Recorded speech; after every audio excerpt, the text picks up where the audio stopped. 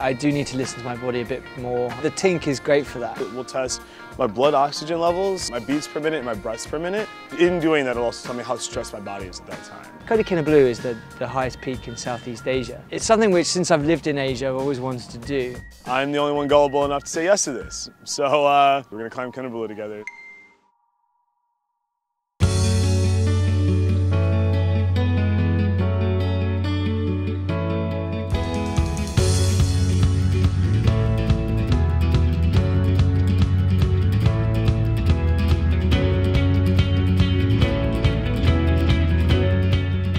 This face of it looks pretty steep and really rocky. Yeah.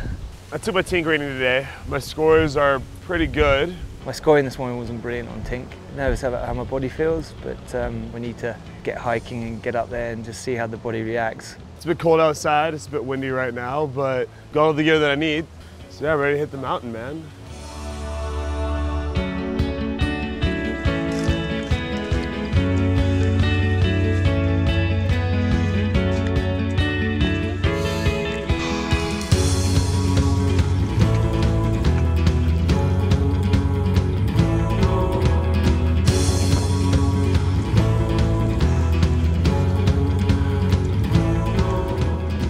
I am 4K up the side of Mount Kinabalu right now, and it is cold.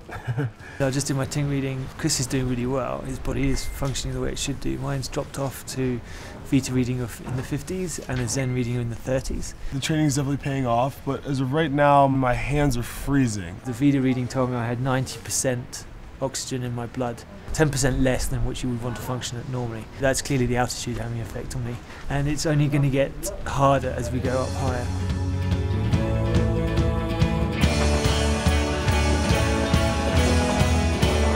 Wow.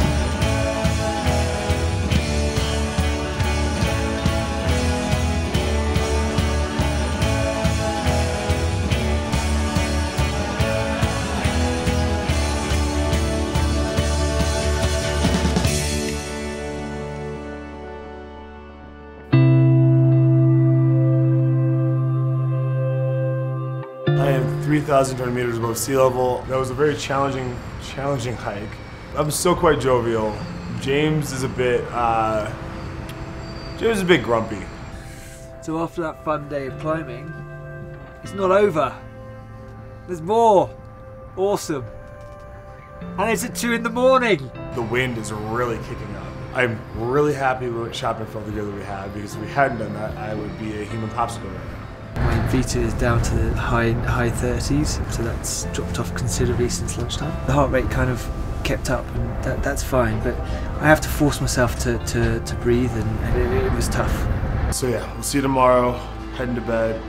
See you guys later. Let's end this tonight.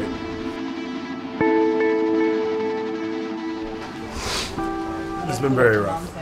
It's like a hangover. It's the whole of this part of the brain is just throbbing, and it feels like someone's got it in a vice. I slept maybe 4 of the 6 hours last night. It was cold, really cold. I sat there in bed with 2 hours sleep thinking, will I make it or not? We'll have to see. All I could think about was another 4 hours and actually increase the altitude. So I was like, in the dark. I'm excited to see the summit. I really want to see sunrise, and I'm going to do this. I'm a bit concerned when the guide calls the last quarter of what we're doing the danger zone. all right, let's do this. Come on.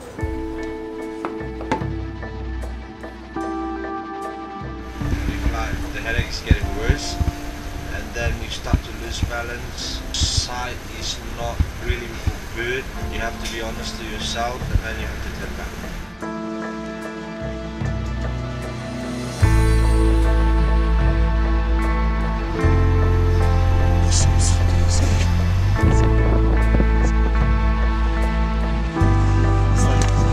Sheer rock.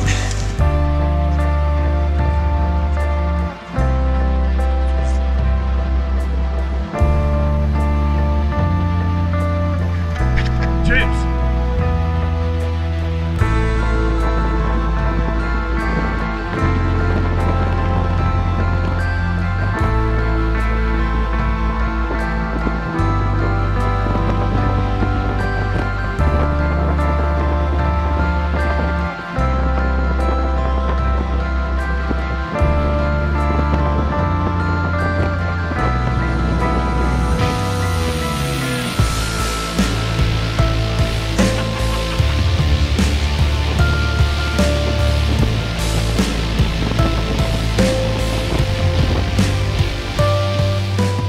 What an adventure, absolute amazing adventure. This is the absolute highest I can possibly be in Southeast Asia. It was challenging, like I haven't done something like that, I don't think ever. This was tough. This was really tough. Am I built for it?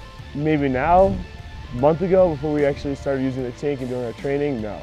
All of it has played a role in helping me get ready for this climb. It was a mixture of adrenaline with fear, with excitement, with every emotion. When I think personally I can't do it, I was a little bit apprehensive about doing this before, but kind of proven now that I can do something like this. And now I'm going to go down.